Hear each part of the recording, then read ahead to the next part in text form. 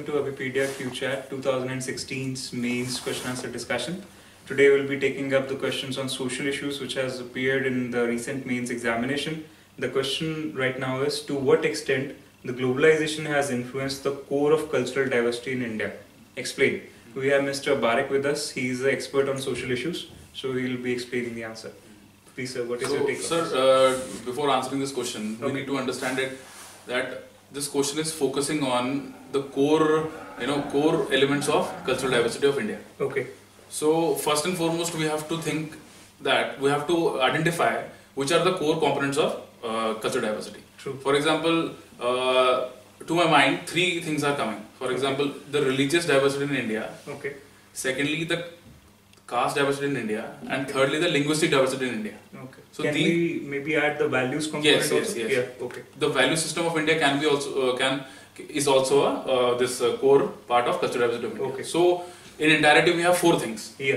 Right. Okay. So now we have to, in this question, we have to write at least 30 or 40 words, Okay. showing that these elements Okay. are being impacted by globalization. Okay. These four things on globalization. Okay. And secondly, as the question is asking, to what extent it has impacted. So at the end of the question, your answer, we have to also show that these are the area in which the impact is not that much as compared to others. Okay. So Kind of degree has to be elaborated. Yes. Okay. For example, if you will take the this impact of globalization on linguistic diversity, we can say that with the coming of this, the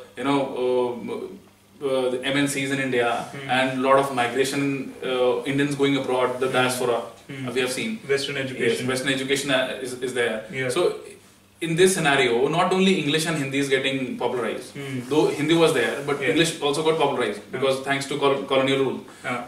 But because of this globalization, a lot of migration, all that, other languages like French, German, and other languages also are getting popularized. Yeah. So we can say that the linguistic diversity of India is getting more diverse. Okay. Not only in form of tribal languages, not only in form of English or Hindi or any other regional language, but also for some international languages coming to India. Okay. So, for example, our Bollywood cinema is being promoted in the international grounds, and their cinema is promoted. Yes. We can also say that is also enrichment of a culture. Yeah. Okay. And if we now take the example of the value system. Value system. Yeah. Yes. So what? For example, the impact of globalization on value system. So because of coming of satellite televisions and a lot of Western channels in India and a lot of people going there and coming back, we can say that there is a certain import and export of values over there. For example, India is known for community thinking. Okay. We think in groups. Okay. But we are not. We as a society, we used to give less emphasis on individualism. Okay.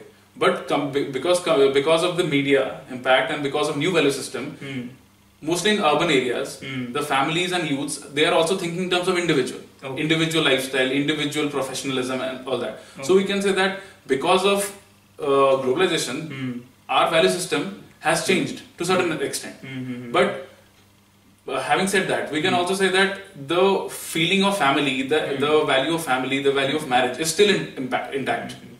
So we can say that there is a universalization of traditional value and traditionalization of universal values. We can say that. Okay.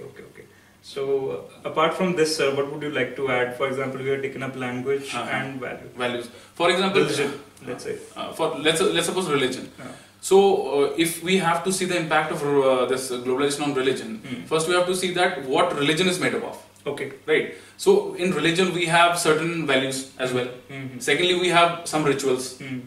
So in entirety, we cannot say, as the question is asking, to what extent. So we can write over there, like for example, the degree and the kind of impact we are having on language as well as on value system. To that extent, we are not having same degree or same kind of changes in religion.